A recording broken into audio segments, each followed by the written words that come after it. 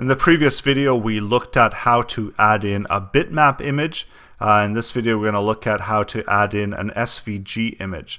So SVG images are going to be slightly different than the bitmap images. SVG are calculated out image dimensions as opposed to bitmaps are fixed.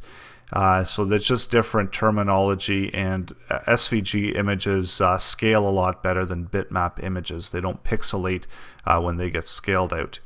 So here I've got some options for some default SVG images from the library, and I can select whichever one I want, and then I can drag it and customize how I want it to look. So the dimensions of the SVG, and the SVG, once again, it doesn't pixelate.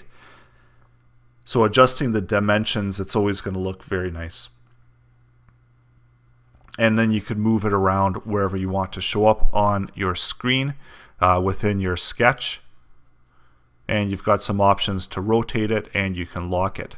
So once you close that canvas, you can see the preview of that particular SVG image.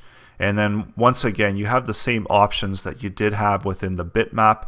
We're able to add backgrounds, we're able to have images, add slides, do different actions before, so the different hand actions and drawing actions, and the different actions after the slide, after the animation plays, the sketch plays. So you're able to fade it out, which is a kind of a neat effect where it just fades out. You're able to fly it out. So once again, on the preview on the right hand side, we'll show you how it's flying out.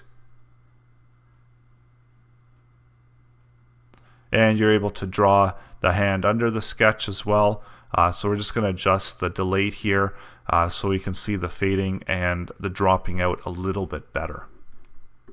So that's how you customize SVG images and update the different options, the actions before and after actions, and customize what your sketch looks like in the output of that particular slide.